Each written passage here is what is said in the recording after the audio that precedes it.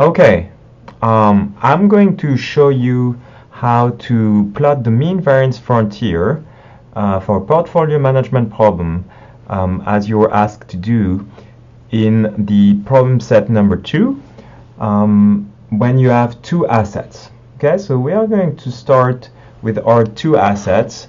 In the homework, you're asked to do two assets whose name were Dell and IBM. Then I'm going to pick our two favorite assets that are Tesla and waste management. Okay, so the important thing is that at this stage in the class, we have two things. Cheers. We are given expected return and standard deviation of these assets. Okay, so I'm just going to make up some numbers. I'm not going to solve the problem for you. And I'm going to assume that Tesla is a great stock and has average return of 25%. Expected returns here. Don't mind my clicky keyboard. And then the standard deviation or risk of Tesla is actually quite high at 0.4%. Waste management is kind of a boring stock. It has a 10% return and a risk of 20%. The last thing you need to know if you're going to do a portfolio, you need to figure out what's the correlation with of these two assets. Okay, so we're gonna correlation between TSL and WM, and we're gonna pick sort of like a random number. How is garbage correlated to Tesla? Well, that's a good question, but I'm just gonna assume they are relatively highly correlated just for the sake of it. All right, so we have all this information. Now I'm gonna move on to the portfolio side of the problem.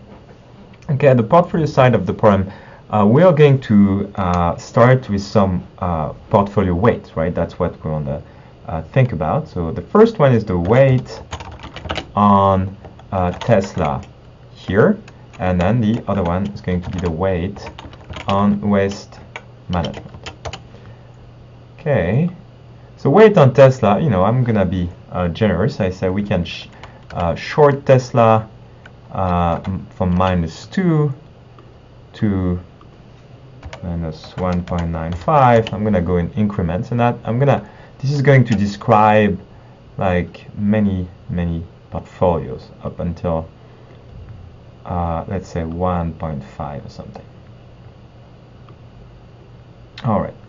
Okay, so what does it mean here? It means that you short 200% of Tesla, so you short 200 times, 2 times your wealth on Tesla.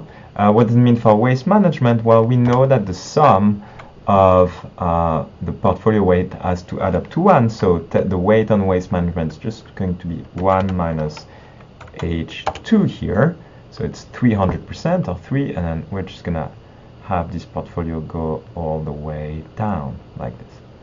All right, so now here comes the I would say relatively hard step.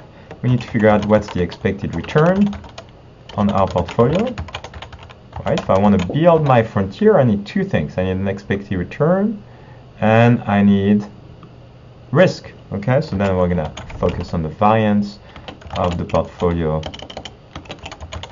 here. All right, so what's the expected return? Well, the expected return is what? It's going to be equal to the weight that I put on Tesla, so that's H2 here, you can see the blue cell, times what?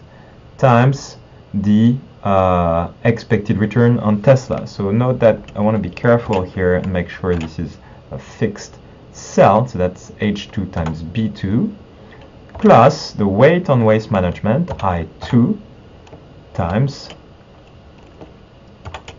B3, which is also a fixed cell. Okay, so if I short Tesla 200%, invest 300% on waste management, well, not surprisingly, I have negative return because Tesla has higher return than waste management. Okay, do this all along and just slide my formula downwards, and I get a set of expected returns for my portfolio depending on the weights that I've picked here.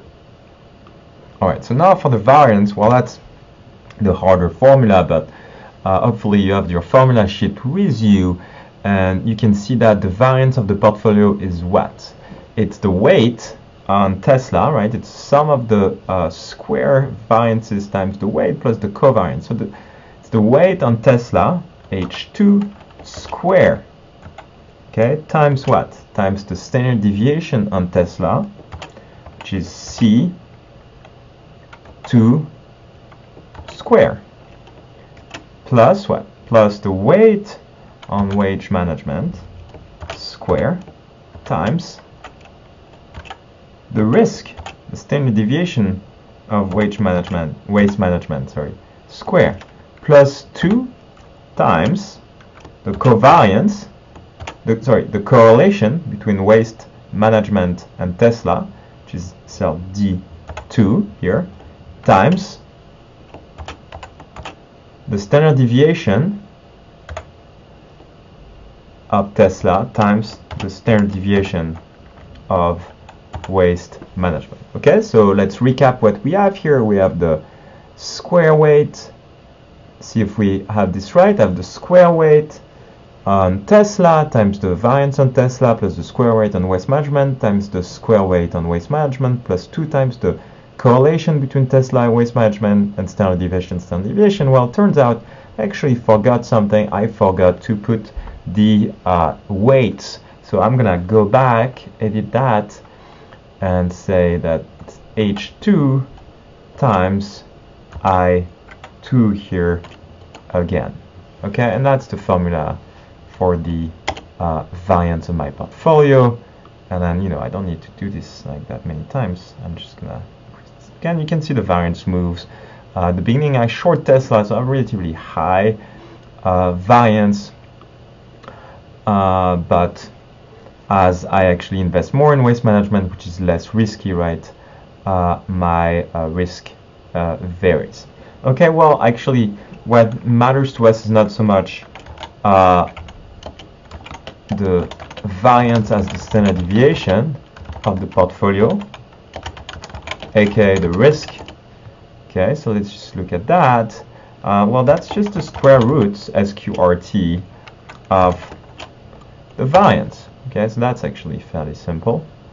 Didn't really have to do any formula work there. And now I am ready to draw my efficient frontier. Okay, so the efficient frontier, well, it's going to plot expected return of my portfolio against the standard deviation. Okay, so I'm gonna go into my insert and pick the scatter plot here, and that's what I like. Well, here I have something white, but maybe we'll figure out a way of selecting the data right here. Alright, so I select my data. Name's going to be efficient frontier. What do I want on X? Okay, so on X, what I'm going to select is the standard deviation, right? That's the X-axis. Sometimes can get a little bit confusing, and we can think that the X should really be the expected return, but the expected return is really the Y and not the X. Okay, so we have this cell K, column K is Y, column M, standard deviation is X, and let's hope for the best. Well, nothing really happens. Let me try this again. Oh, let me try this a different way. This was kind of a bummer. Let's just start from the beginning. So I'm gonna select those cells, and I'm going to control select those others, and I'm gonna directly, once I've selected those, insert my scatter plot. Voila. Well, except it doesn't really look like the right thing. Let's look at what this plot is. Well, this plot is kind of the right thing, except that the X values are now the return on the portfolio and the Y value is the standard deviation. So I need to flip this. So what I'm gonna do, I'm gonna modify these so that I have M column on the X-axis and the K column on the Y-axis. All right, and then you have your efficient frontier, right? You kind of see this bullet shape. As I move the weights from Tesla to waste management, I really get this sort of like nice parabola or bullet-shaped figure that really defines our investment opportunity set. Right, so hope you find this useful, and you can use the spreadsheet to really try to solve the problem set. Thank you.